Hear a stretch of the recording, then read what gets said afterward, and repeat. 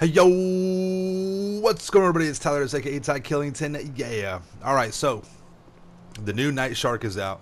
I want to get this video to you as soon as I can. It's not that long, it's like less than 5 minutes. It is a full performance review or full review with armament and stuff like that, and my recommendation or my opinions on whether or not you should buy it.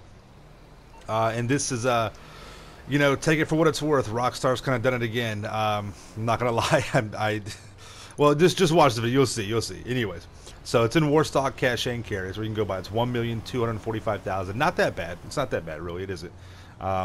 You know, but if you're strapped for cash, you know, I mean, still in the game today, 1.25 or 1.245 million is still a lot of money. So here it is. There's a special moment in the life of every billionaire when you realize that everyone else is trying to kill you and steal from you.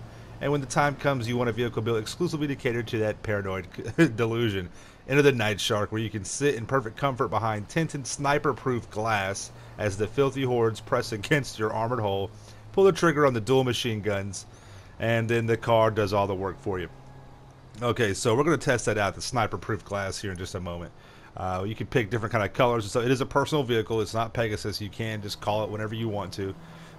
You know, you don't have to worry about going to a particular location. It is yours. You can sell it for, you know, 50% of the price or whatever, 60%, whatever it is. It's yeah, it's 50%, I think, of whatever you put into it.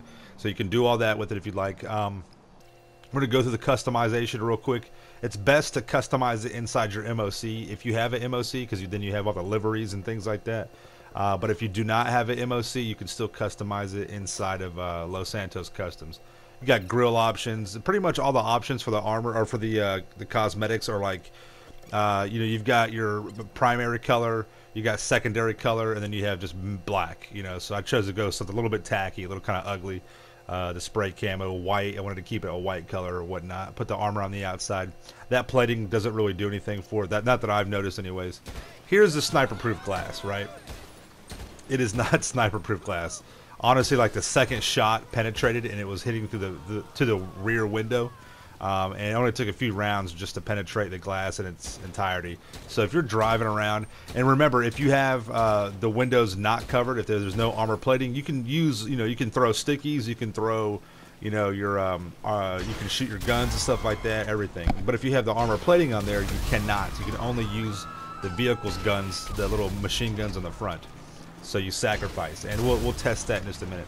Takes what, 4 or 5, yeah, 4 RPGs right there, and it's done. This is the 5th one right here, so the 5th one blows it up. But you know, that's okay. It's no big deal. It's same as kind of like an insurgent. So here I was testing against, you know, I'm real big about making money, so I wanted to test against NPCs, this sniper-proof glass without the armor plating on the windows, and it's garbage. I mean, it was a 3-star wanted level, and almost immediately. So here's with the armor plating on the glass, and remember, you can't shoot out if you have the armor plating on, and the NPCs were able to penetrate that very easily as well. And you know, now it may be a little bit harder for an actual player to penetrate that, but really it's not going to make that much of a difference. So you got that right there. Now there is a couple of good things with it. It does have good, it's got good speed. I couldn't race it. It's an off-road class vehicle, but it was not available in the off-road class. So you know, there's that. You can't use it in a race that I know of. I'm sure Bruffy will have a way he can test it, but if you can't use it, I mean, what's the point really? But it is a fast car. I would say it's on par with, like, you know, the Duke of Death, the Kuruma, the Insurgent, and stuff like that. The front-mounted machine guns are pretty much useless. It does have good ramming capability, but you know, that's all right. I don't know why you just want to hit every car, anyways. But my overall recommendation for this vehicle, man, don't spend the money on it. It's not worth it. It really isn't. It's a cool-looking car. It's got some cool, you know, customized that you can tow.